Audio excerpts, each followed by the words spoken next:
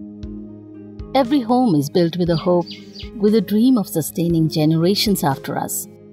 To realize this dream, we constantly need energy that is abundant and yet doesn't compromise the well-being of the world we live in. Renewable energy like wind and solar power is a crucial way to achieve this.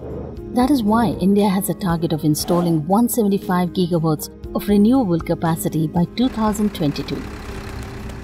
But to achieve it, we need more and more land. It is important to ensure that this land is smartly selected so that it causes as little damage to ecosystems as possible. If not addressed at an early stage, improper siting might accidentally encroach on the territory of an endangered species like the Asiatic lion or the Sarus crane, or affect the drinking water source of an indigenous community, creating new problems for people and nature. This leads to unnecessary delays, fines and regulatory obstacles, increasing costs and risking the project's reputation, making it difficult to achieve our renewable energy goals.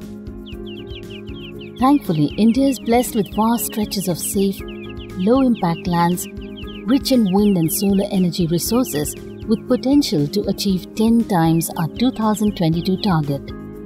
And today, technology has made it possible that with a decision support tool like SiteRight, we know exactly where to find them.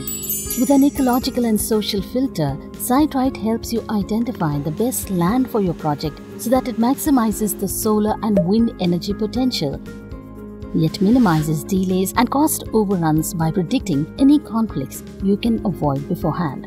SiteRight is available online for free to help you choose the right land for your project or check the impact of land that you're already considering. Developing renewable energy is critical to a clean energy transition.